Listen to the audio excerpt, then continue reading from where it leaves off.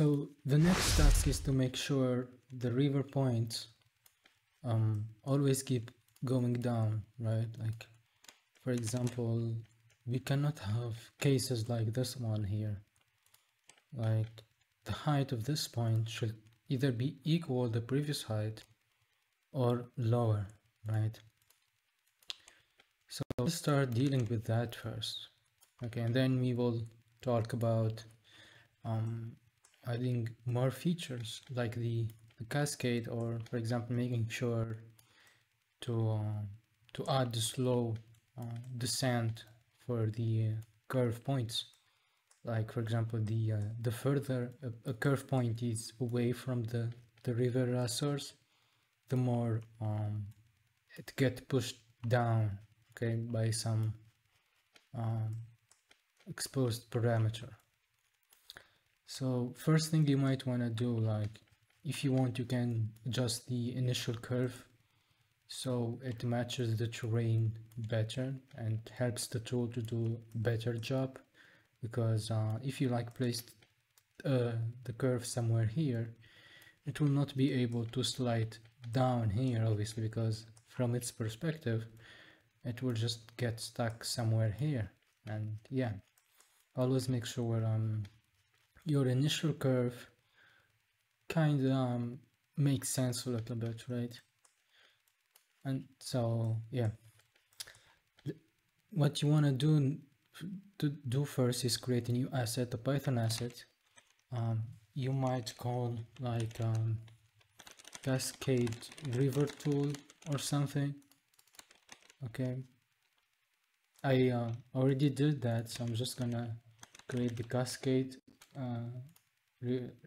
Gonna just add the cascade river node, and you should expose two float parameters like this, a threshold and then a slow descent, right? We will use this one later. So I'm just gonna add this here. I'm gonna edit source Python.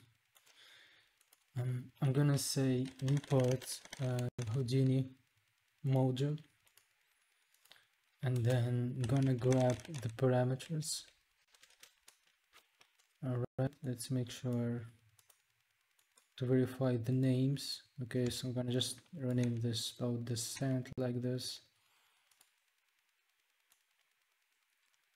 and I'm gonna say threshold equal node dot param threshold dot evaluate, and then slow descent equal node dot param slow descent dot evaluate. Okay, I'm gonna set the threshold here 001, this one 001. And first thing we want to do is we're gonna loop over the primitives. So for every primitive in the input primitives, essentially, let's say for every curve in the input, we're gonna grab its points, that's points, gonna initialize a count value at 0, and then gonna assume the starting point of the river is 0, and then we're gonna initialize the previous height to be the height of the first point. So I'm gonna say point start position, then I'm gonna say grab the position and say component 1, and then I'm gonna loop over the points. So for point in points, we're gonna say grab the current height. So the current height will be point position 1 like this, and then what we're gonna do here, calculate the difference between the current height and the previous height. So I'm gonna say current height minus previous height, and if the difference exceeds a certain threshold, like parameters we just exposed. If that's the case, then current height becomes the previous height, and for the point, gonna update the position with this new height.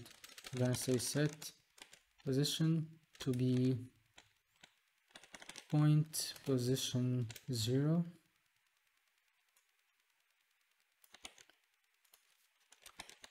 and then current height, and then point position 2. And right after this, we're gonna update the we're gonna increment count. I'm gonna say count plus plus, let's say plus equal 1, and the previous height equal current height. So with this in place, if you go to the right viewport, you will see now our river always flows down and never up, as you can see. Now what we want to add is make sure the height of every point gets pushed down based on how far away from the start of the river, right? Or let's say where is it located between the 0 and the number of points range. Okay, you might need to use a remap function so we get the value between 0 and 1. So let's do that. Okay, so just here, after updating the position, in case the difference of course exceeds the threshold, what we want to do is say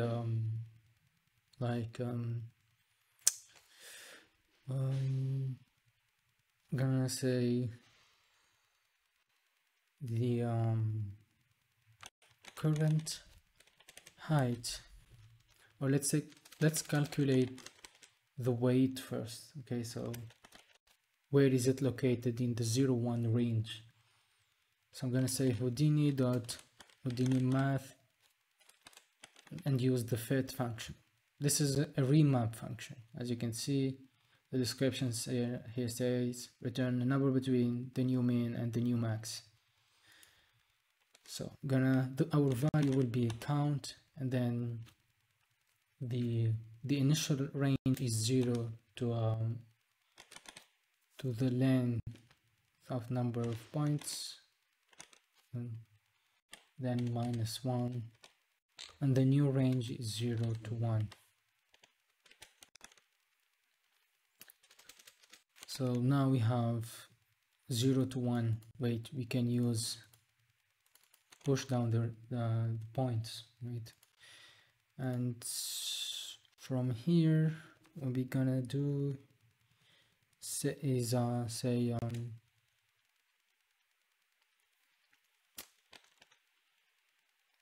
point dot set position.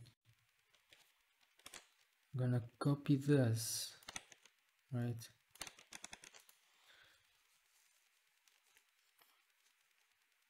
And then say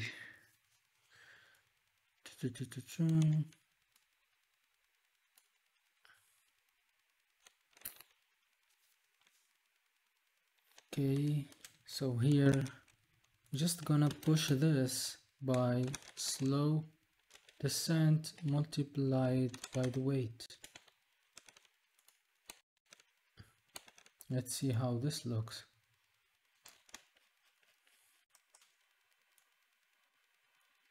And as you can see,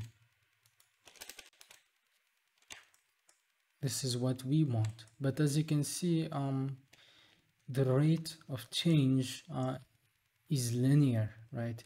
I want it to be kinda a little bit an exponential way. Like for example, the closer it is to the end of the river, let's say, the further it is from the start of the river, the more it gets pushed down. So all you have to do is just multiply this weight by itself. And now, as you can see, it looks more exponential. But you might want to set this like something like 2, maybe should be enough. And now here the difference. So this is the input, this is the output.